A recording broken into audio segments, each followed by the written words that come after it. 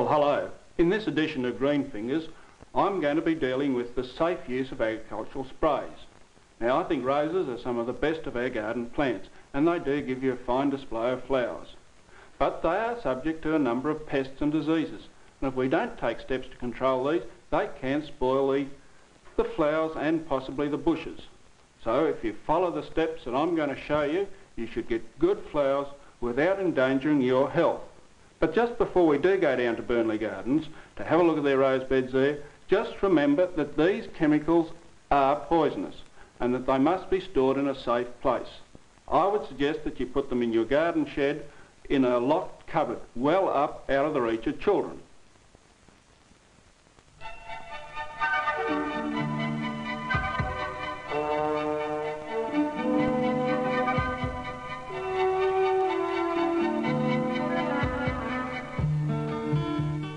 This is a small section of the large rose garden at Burnley. Always watch your plants carefully whilst attending them and doing other odd jobs about the garden, whether they are roses, fruit trees or vegetables. If you do notice any signs of diseases or insects present, early action will stop their spread, and of course they'll be easier to control before the disease gets a hold on the plants.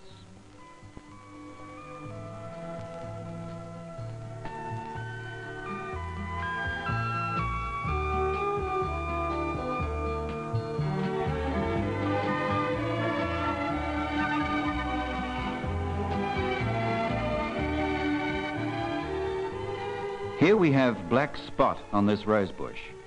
Black spot infects the leaves with spots or blotches, and as the disease spreads, the leaf turns yellow and falls off.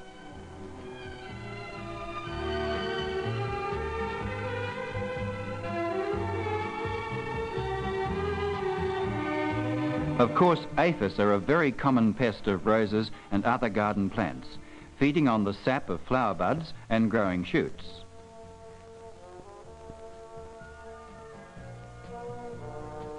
Then there's powdery mildew, another common disease of many garden plants, and it can deform buds and prevent flowering. Spraying with insecticides and fungicides or combination sprays are necessary if we are to control these pests. Always remember that these chemicals are poisonous. Wear protective clothing and rubber gloves, especially while mixing and handling the concentrated chemical. Read the label carefully and follow all the directions. Measure the quantities out accurately according to the directions. Then mix the chemical in a small amount of water first, then add the remaining water to give the required quantity. Officers of the Department of Agriculture can advise which chemical to use for crop and the pest or disease. And there is a leaflet available, Control of Pest and Diseases in the Home Orchard, which you can obtain from your local office or by writing to the Department of Agriculture in Melbourne.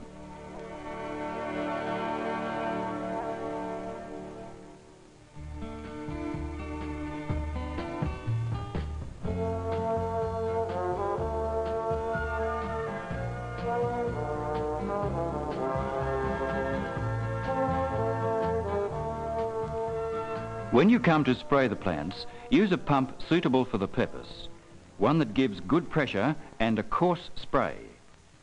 Thoroughly wet the leaves, both from above and beneath.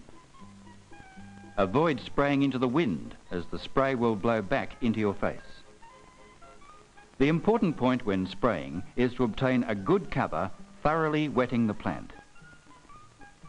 You should have no worry with pests or diseases in your garden if you can follow a few simple principles of using the right chemical, following the directions on the container, and taking common sense precautions when handling these chemicals.